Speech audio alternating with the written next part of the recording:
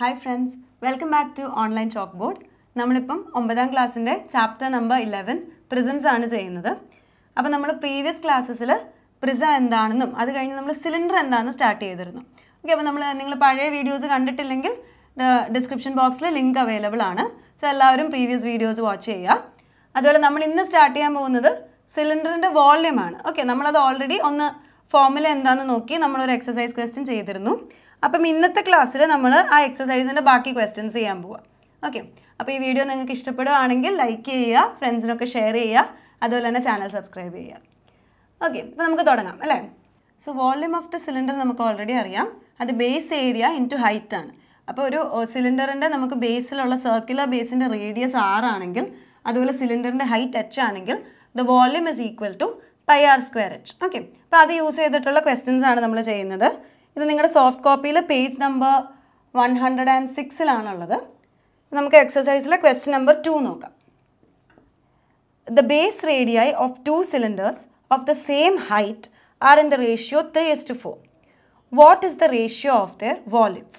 Okay, അപ്പോൾ ഇവിടെ നമുക്ക് 2 സിലിണ്ടേഴ്സിനെ പറ്റിയാണ് പറയുന്നത്.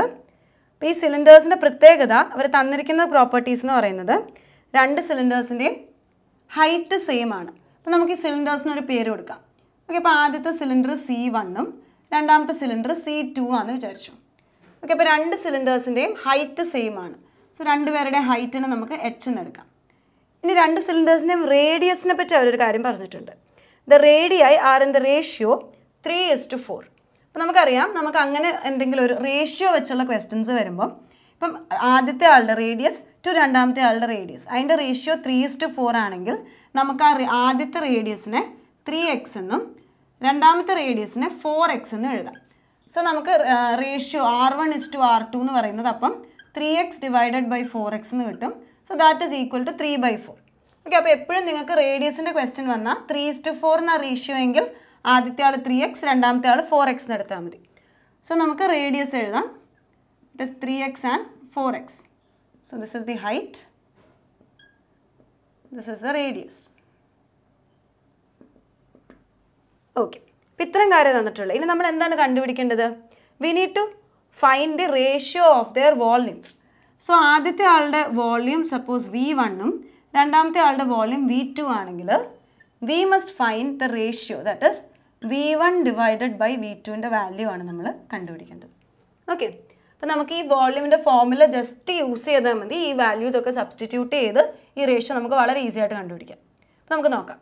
So V1 divided by V2 will be equal to, അപ്പോൾ V1 എന്താണെന്ന് നോക്കാം. അപ്പം πr²h എന്നല്ലേ, അപ്പം പൈ ഇൻറ്റു റേഡിയസ് സ്ക്വയർ. അപ്പം റേഡിയസ് നമുക്കറിയാം ഇവിടെ 3x ആണെന്ന്.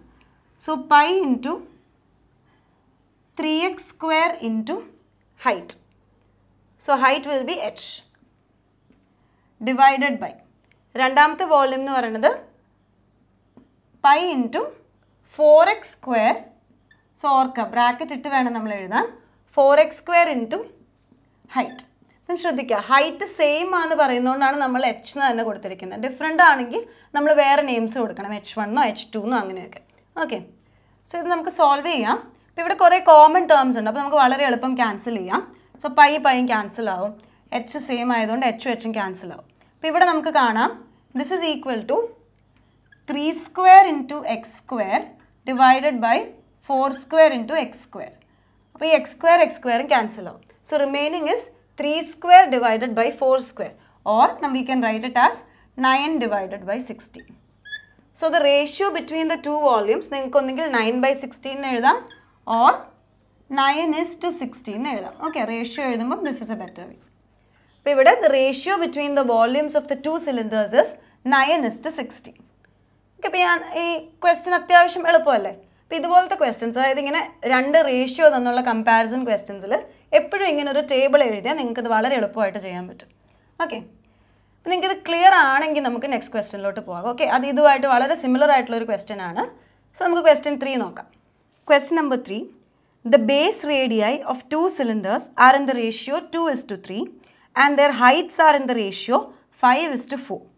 So നമ്മൾ കണ്ടുപിടിക്കേണ്ടത് first one, what is the ratio of their volumes. Okay, നമുക്ക് ഓരോ പാർട്സ് ആയിട്ട് പോവാം. അപ്പോൾ എന്തൊക്കെ കാര്യങ്ങളാണ് അവർ പറഞ്ഞിട്ടുള്ളത് ഈ ക്വസ്റ്റ്യനിൽ? again നമുക്ക് രണ്ട് cylinders ഉണ്ട്. So C1 and C2.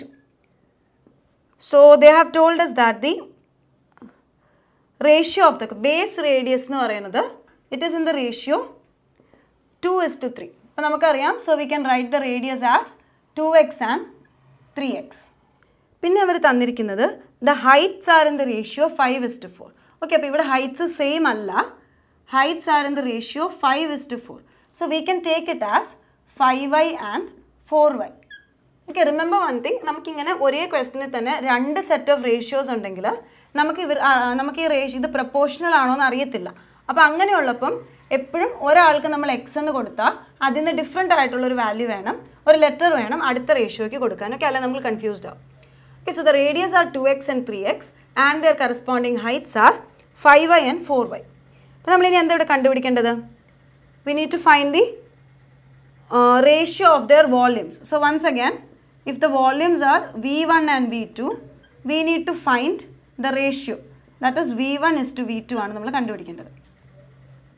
So again നമുക്ക് നോക്കാം, V1 divided by V2 will be using the formula pi r square h. നമുക്ക് എഴുതാം, this will be pi into radius 1 is 2x. So 2x the whole square into height.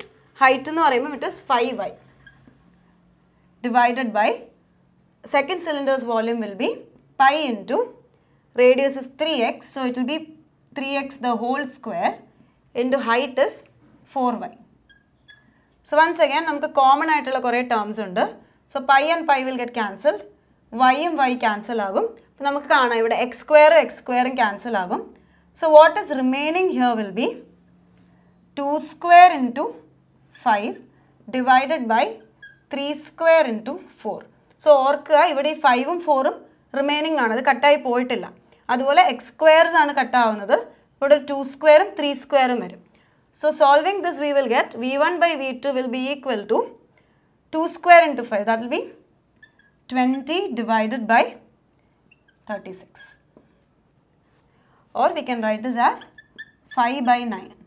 So therefore the ratio between the volumes V1 is to V2 will be 5 is to 9. So this is the answer for the first part. നമുക്കിനി second sub part നോക്കാം. The volume of the first cylinder is 720 centimeters. What is the volume of the second? അപ്പോൾ നമുക്ക് ആദ്യത്തെ സിലിണ്ടറിൻ്റെ volume അവർ value exact value തന്നു. അപ്പോൾ നമ്മൾ രണ്ടാമത്തെ സിലിണ്ടറിൻ്റെ volume ആണ് കണ്ടുപിടിക്കേണ്ടത്.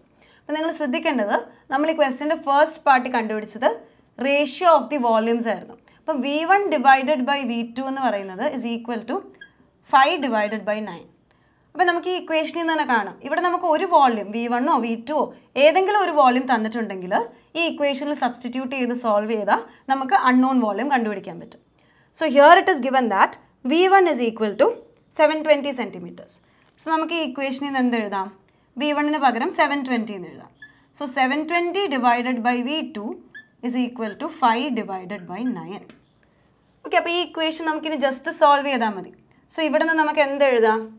V2 is equal to 720 into 9 divided by 5. So ഇത് സോൾവ് ചെയ്താൽ നമുക്ക് V2, നമ്മളിവിടെ ജസ്റ്റ് ക്രോസ് മൾട്ടിപ്ലൈ ചെയ്ത് എഴുതിയിട്ടേ ഉള്ളൂ. അപ്പോൾ നമുക്ക് V2 ഈ ആൻസർ സോൾവ് ചെയ്താൽ V2ൻ്റെ വാല്യൂ കിട്ടും. So our second volume will be 1296 cubic centimeters or centimeter cube.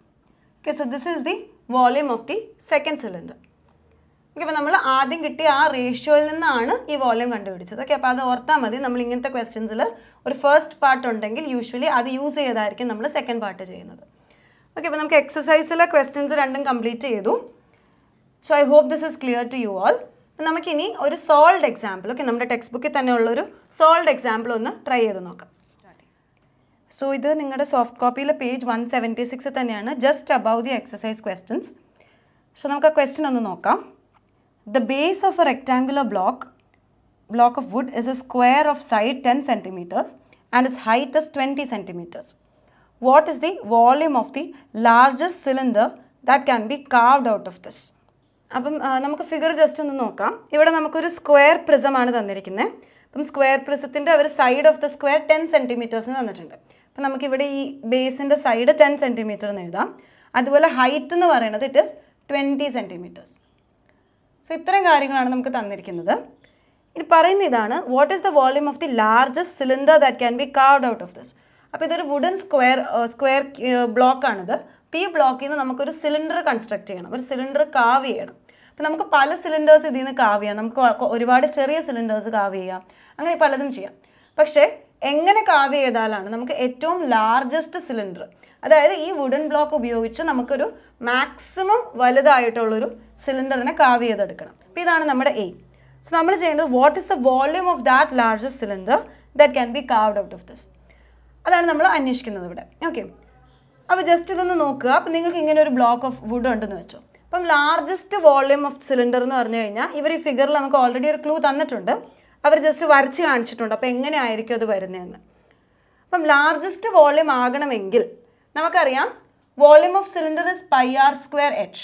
അപ്പോൾ ഇവിടെ നമുക്ക് റേഡിയസ് ഓഫ് ദ സിലിണ്ടർ എന്താണെന്ന് അറിയത്തില്ല, ഹൈറ്റ് ഓഫ് ദ സിലിണ്ടർ എന്തായിരിക്കും. ഈ ബ്ലോക്ക് എന്തോരം വലുതാണോ, എന്തോരം ഹൈറ്റ് ഉണ്ടോ അത്രയും വലിയൊരു സിലിണ്ടർ തന്നെ നമ്മൾ കൺസ്ട്രക്ട് ചെയ്താലാണ് മാക്സിമം വോളിയം നമുക്ക് കിട്ടുകയുള്ളൂ. സോ ഹൈറ്റ് നമുക്ക് ഈ സ്ക്വയർ ബ്ലോക്കിൻ്റെ അതേ ഹൈറ്റ് എടുക്കാം. So height of the cylinder will be 20 centimeters. Okay, പിന്നെ നമുക്ക് അറിയേണ്ടത് എന്ത് റേഡിയസ് എടുത്താലാണ് മാക്സിമം ഇത് കിട്ടുന്നതെന്നുള്ളതാണ്. അപ്പോൾ മാക്സിമം റേഡിയസ് എന്ന് പറഞ്ഞു കഴിഞ്ഞാൽ ഈ ഫിഗറിൽ ഇപ്പം നിങ്ങൾ നോക്കിക്കുക, ഇങ്ങനെ ഒരു സർക്കിൾ, നമ്മൾ സ്ക്വയറിൻ്റെ ഉള്ളിലൊരു സർക്കിൾ വരുമ്പം അതിന് മാക്സിമം റേഡിയസ് എത്ര വരാമെന്നാണ് നമ്മൾ നോക്കാൻ പോകുന്നത്. സോ ജസ്റ്റ് ഈ ഒരു സ്ക്വയർ നോക്കുക. ഇവിടെ നമുക്കറിയാം ഇത് 10 centimeter ആണ്, this is also 10 centimeter. So if I M trying to measure the diameter, okay, എനിക്ക് ഡയമീറ്റർ ഇപ്പം ഈ ഒരു ഡയമെട്രിക്കൽ പോയിന്റിൽ നിന്ന് ഈ ഒരു ഡയമെട്രിക്കൽ പോയിന്റിലോട്ടേക്ക് ഇങ്ങനെ ഒരു ലൈൻ വരയ്ക്കാം. സോ മാക്സിമം ഡയമീറ്റർ എന്ന് പറഞ്ഞാൽ ആ സ്ക്വയറിൻ്റെ രണ്ട് സൈഡ്സിലും ടച്ച് ചെയ്യുന്ന രീതിയിൽ തന്നെ വരുമ്പോഴാണ് മാക്സിമം വലിയ സർക്കിൾ കിട്ടുന്നത്. അപ്പം നമുക്ക് കാണാം ദീസ് 2 lines ആർ പാരലൽ, അതായത് ഈ സ്ക്വയറിൻ്റെ സൈഡുമായിട്ടാണ് ഈ ഡയമീറ്റർ പാരലായിട്ട് വരുന്നത്. സോ സ്ക്വയറിൻ്റെ സൈഡ് ലെങ്ത് എത്രയാണോ അത് തന്നെ ആയിരിക്കണം നമ്മുടെ ലാർജസ്റ്റ് സർക്കിളിൻ്റെയും ഡയമീറ്റർ ആയിട്ട് വരുന്നത്. So the diameter will be 10 centimeters. അങ്ങനെയാണെങ്കിലാണ് നമുക്ക് ലാർജസ്റ്റ് വോള്യൂം ഉള്ള സിലിണ്ടർ കിട്ടുന്നത്. Okay, so since diameter is 10 centimeters, what will be the radius? നമുക്കറിയാം ഡയമീറ്ററിൻ്റെ ഹാഫ് ആണ് radius. So the radius of this circular base or radius of the cylinder, that will be 5 centimeters. So ഇനി നമുക്ക് നമ്മുടെ volume find out ചെയ്യാം. So volume of largest cylinder, that will be equal to πr²h. So that will be pi into radius. So that is 5 square into height. Height is 20. So this will be 25 into 2, that is 500 pi centimeter cube. Okay, ഇതാണ് നമ്മുടെ volume of the largest cylinder that can be carved out of this square. Okay, so ഈ ക്വസ്റ്റ്യൻ്റെ figure നിങ്ങൾ ഒന്നുകൂടെ നോക്കിയാൽ നിങ്ങൾക്ക് ഇത് വളരെ clear ആയിട്ട് മനസ്സിലാകും. അപ്പോൾ ഇതിനോട് സിമിലർ ആയിട്ടുള്ള ക്വസ്റ്റ്യൻസ് നമുക്ക് എക്സാമിൽ വരാൻ ചാൻസ് ഉണ്ട്.